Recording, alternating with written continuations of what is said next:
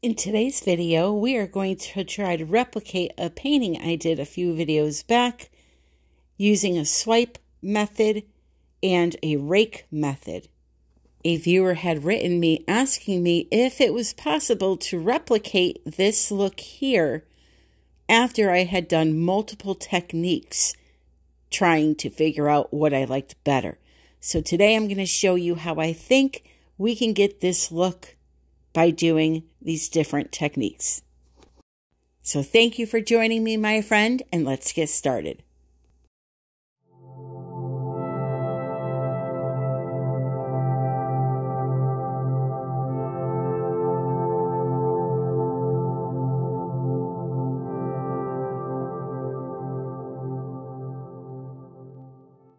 So first of all, the paints I'm using today and how I mixed them will be listed in the description below.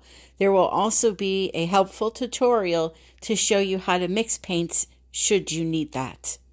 Most of these paints are primary elements, a dry paint system, mixed along with a few tube paint colors.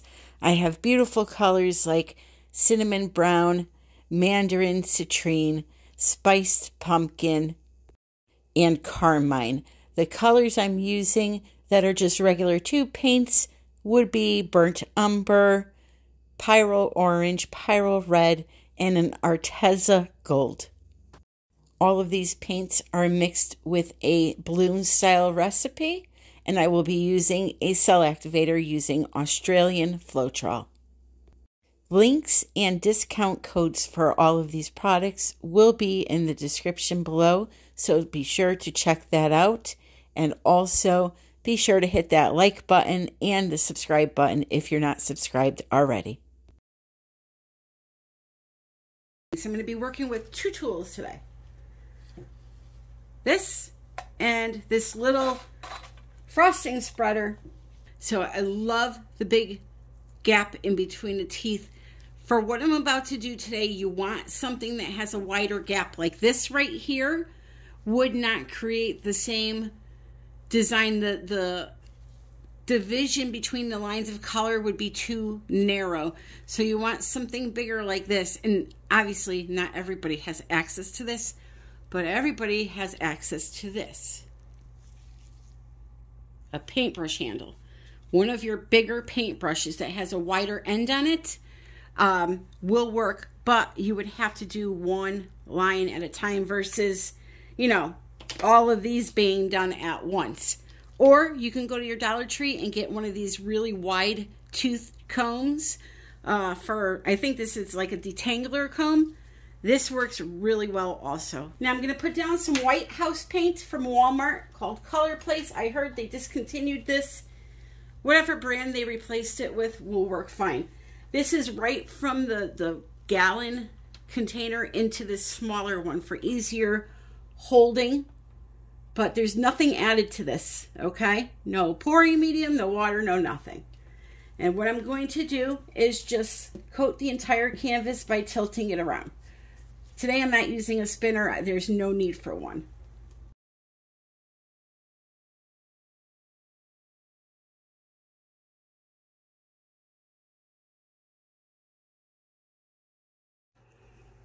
Okay, so unlike the last painting where I put color down here and I blew it around and I swiped it and then eventually ended up doing the rake through it, this painting we're starting from scratch and we need to replicate that design. So in order to do that, what we're going to do is we're going to place all of our color in the center here and we're going to swipe in one direction right down towards the bottom.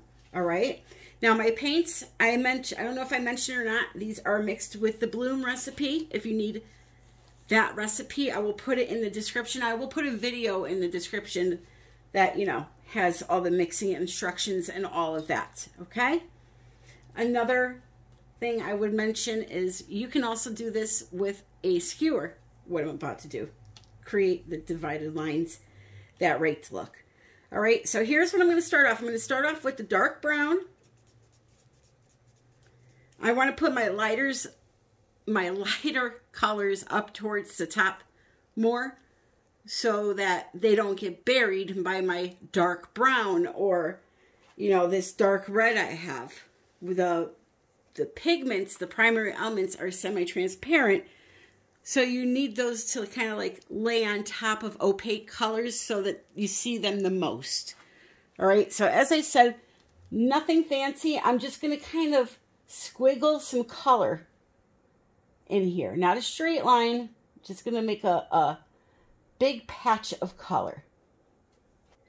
Then we'll go ahead and add our chestnut. Nope. I can't remember what brown that was. I told you in the beginning. It's one of the browns. I want a lot of brown and red in this painting. So put a little bit more here. Just like that. And I will continue adding the colors.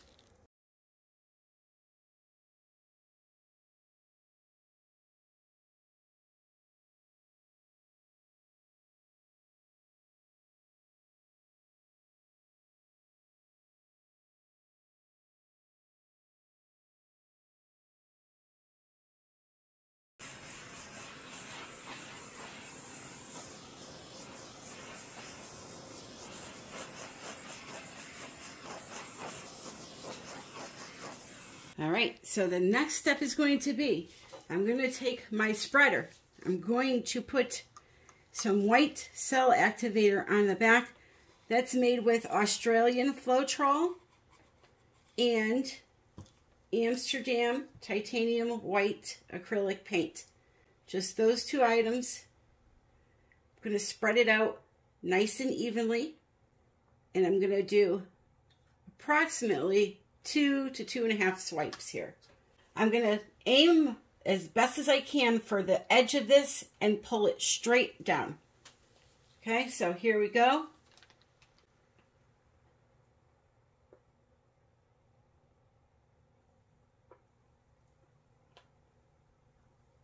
Just like that.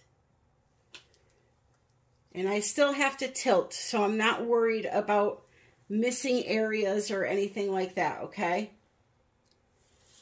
We're going to wipe off our scraper in between each swipe. So now to make my life easier, I'm going to spin this around.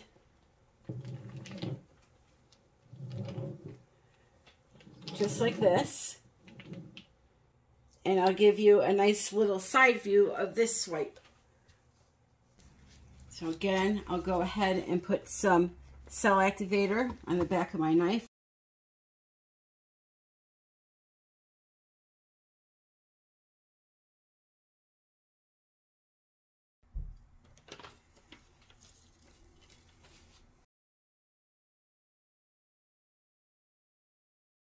I am not going to worry about this edge right here because I'm going to be tilting. That's not going to be there. We're going to stretch all of this out, okay? So now what I want to do is I want to run my rake through it. However, I want to make sure there's enough white paint here so that I can pull some of it through my design, okay? So I'm going to add just a barrier of the white house paint right along here, just to be safe.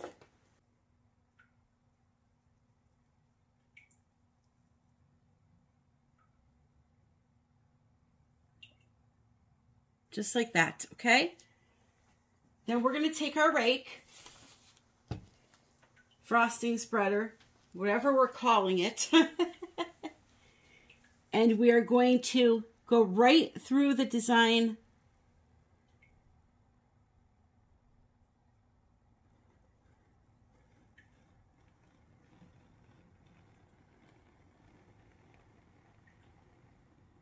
So this extra white paint was not needed at all. Whatever was on the canvas would have been plenty. All I did was drag a bunch of white paint over my beautiful colors.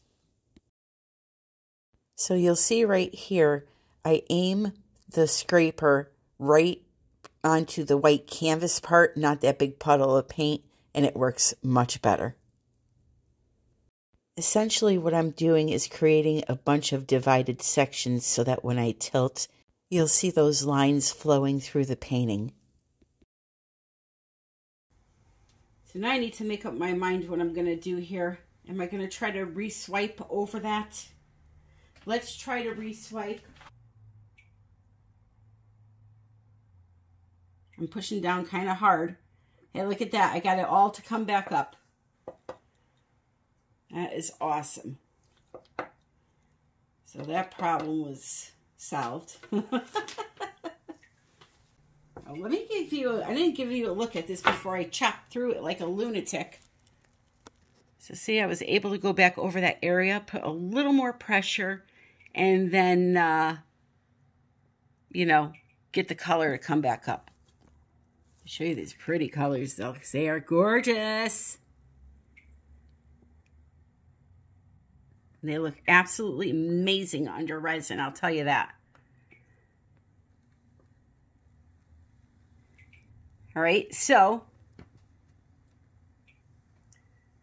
let me get you back in the tripod. So I'll take my comb, go through that area again. What a mess this technique makes, huh? So I'm going to just start up here this time.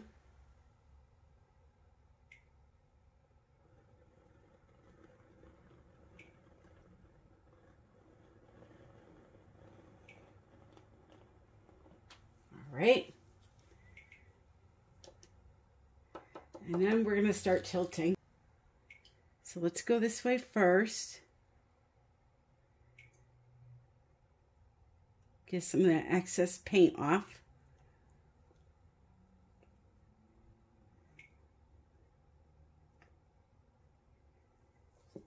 Right. This way. And I want to come back here to this end to get rid of this area. So we're going to come back that way.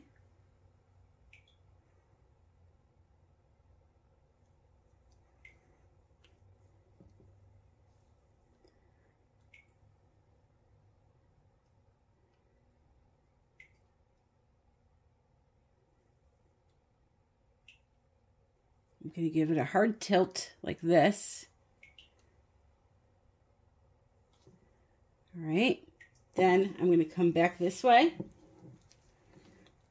and start stretching and stretching, except I don't like that area there. So we're going to get rid of that white area on the edge. All right. Now we're going to start stretching and stretching and stretching and stretching. Yeah, I really, really wish I used black with these colors.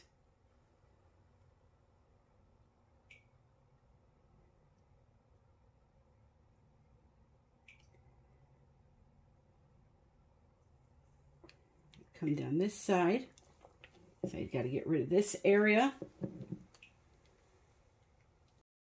So I'm speeding this up here. It's just a lot of slow movement and really getting those colors to stretch, and those sections that we created, getting those to open up to expose the color.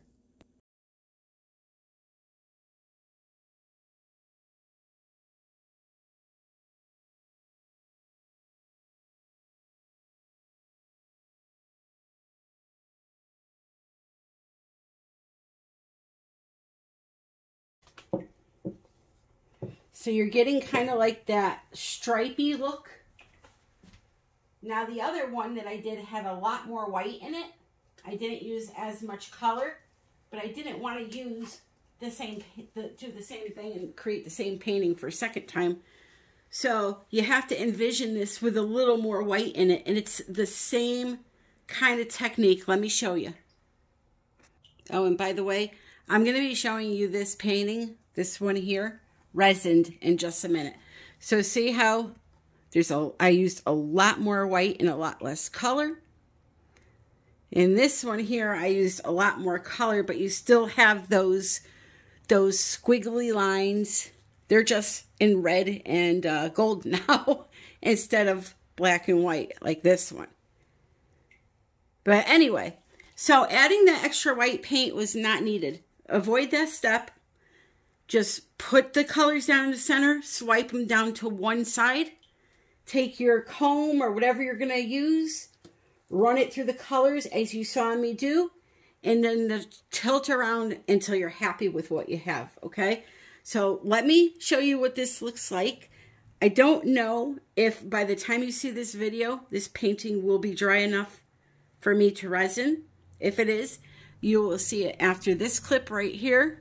If not, I'll show it to you in the next video, okay?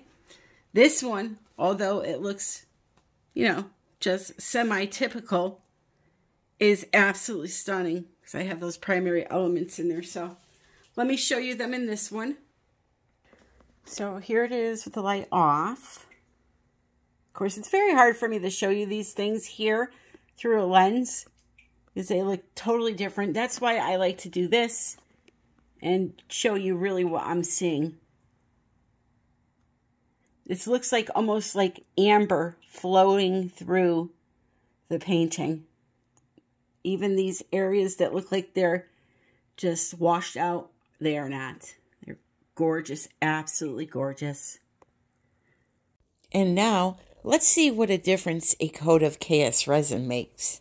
And also, stay till the end of this video to see a sneak peek of Wednesday's video because I think you're going to love it. All right, let me just show you how beautiful this turned out. See how those colors light up once you got the resin on them? So I have one layer of resin on here. I have to do another. But boy, oh boy, is it swanky.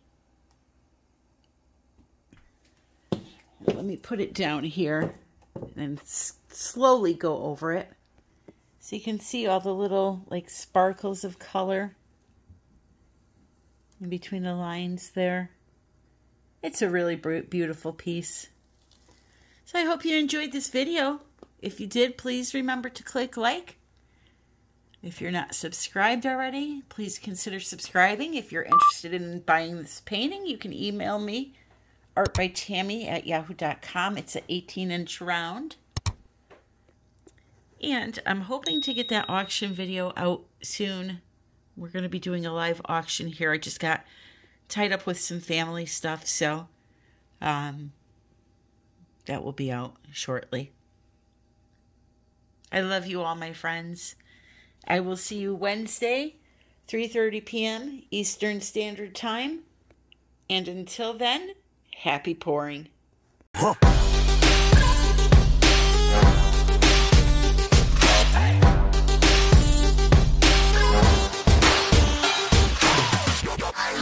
In my next video, this Wednesday, January 25th, I'm going to be introducing you to a technique that I found on YouTube and fell in love with. So be sure to hit that notification bell and come back here this upcoming Wednesday at 3:30 p.m. Eastern Standard Time.